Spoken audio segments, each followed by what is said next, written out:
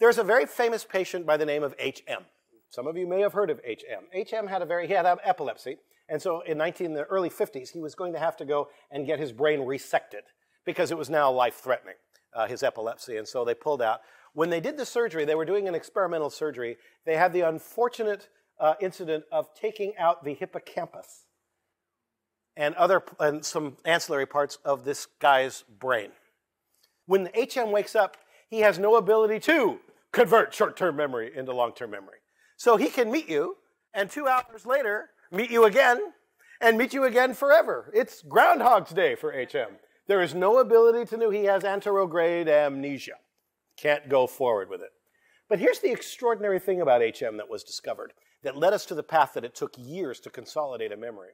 They began asking him, they knew he didn't have any short-term memory in the forward direction. What about retrograde? What about going the other direction?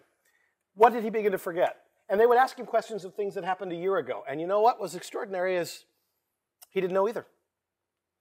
He didn't have a hippocampus, but that was weird. The hippocampus converting short-term to long-term? Not. 2 years. Nope, couldn't remember anything. 3 years. No memory. 5 years. 7 years.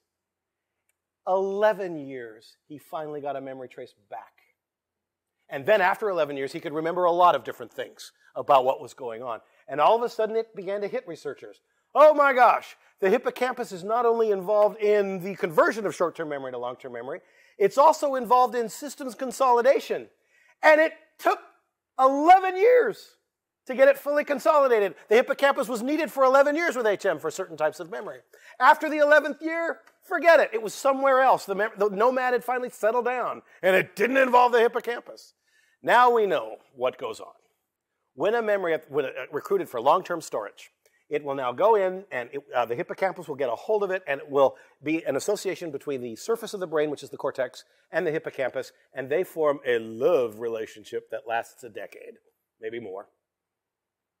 Nomadic now, it's whatever it's doing something. And then, after the 10th year maybe for HM, it's different years for different people. All of a sudden, for some reason, the hippocampus says, you know, I'm done with you. We're getting a divorce. I don't need this surface anymore. And it subtracts its information, subtracts the electrical relationship, but it's no longer needed because it's still in the cortex, and now this is your permanent memory. I told you there was no such thing as a hard drive in the brain, and there really isn't. It's kind of scattered all over the place. But it forms this electrical relationship years. If it takes years to consolidate a memory till its final form, it means stuff that you learned in the first grade will not be fully systems consolidated until you are a sophomore in high school.